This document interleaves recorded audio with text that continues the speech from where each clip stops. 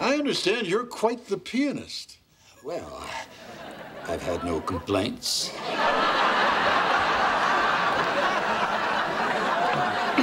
He said pianist. Oh.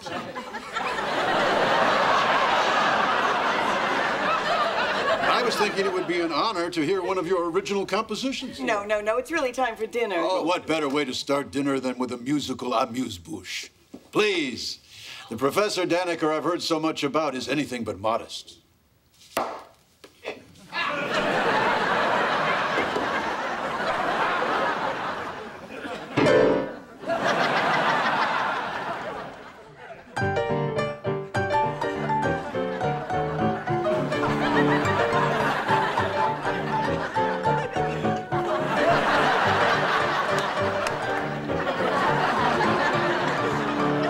I didn't know you could play.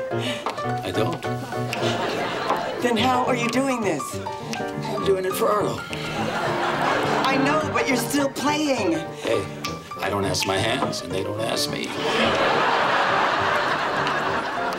Is it just me, or is it getting warm in here? You think this is hot? Try standing over a donut fryer wearing a hairnet in the middle of summer. Not helping. Madison, I do love your apartment. Would you mind giving me a tour? Not at all.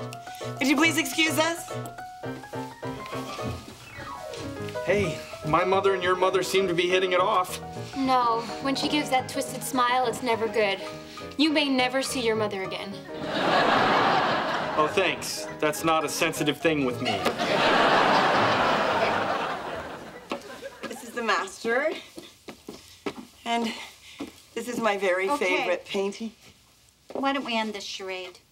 You think you're fooling anyone in that prim little suit and your hair in a bun?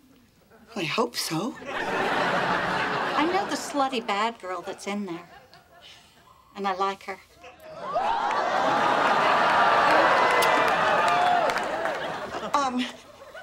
Can I have my gum back?